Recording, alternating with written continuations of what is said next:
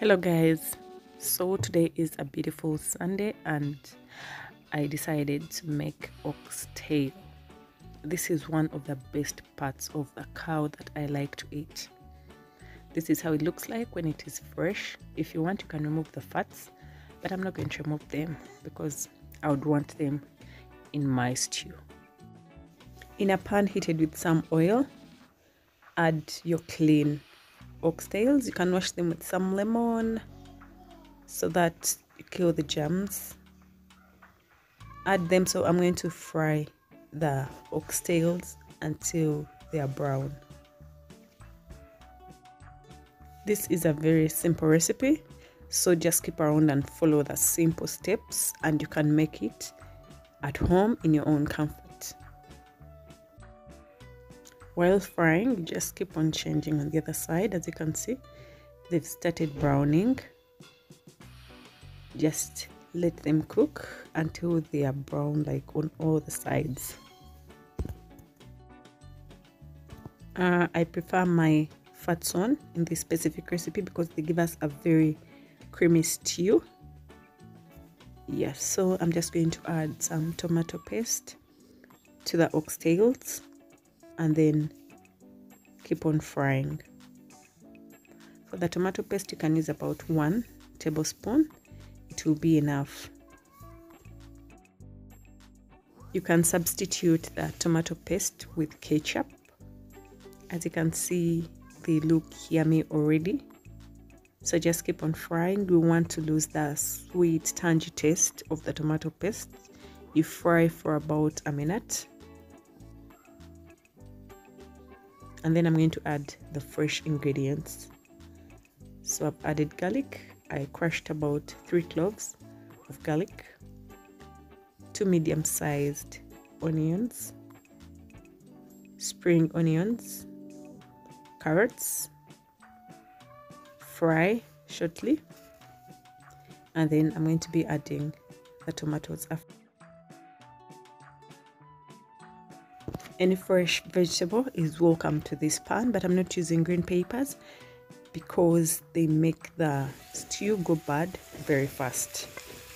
So I've added 2 medium-sized tomatoes and then fry shortly before you add your dry ingredients. What is stew without onions, garlic? I think it would be so tasteless. I've never had it, but I wouldn't want to taste it. So that is coriander powder, 1 teaspoon of coriander powder, 1 teaspoon of paprika,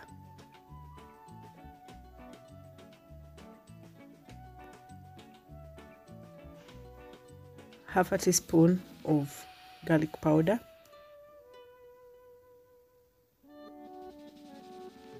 1 teaspoon of cumin powder,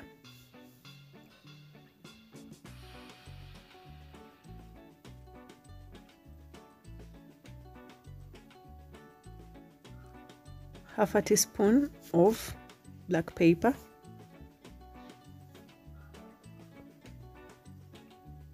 one tablespoon of beef curry powder.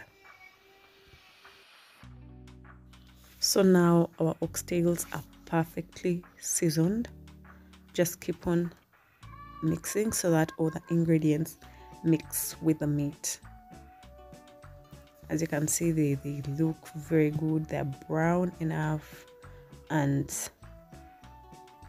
they look yummy already before they're even cooked. So just add salt to the pan.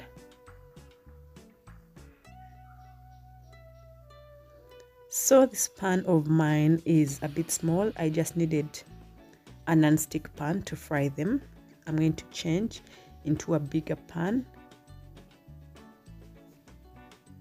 Yes, so just change in case you like to start the whole process in one single pan. You can do that, but me, I wanted to use the non-stick pan to fry the oxtails. I'm adding some stock to the pan. I wouldn't want to use water because the flavor wouldn't be the same. Stock would do very well. So just let the oxtails boil for about an hour and then let them simmer on low heat for another 1 hour to get all the flavors and all the ingredients in the stew.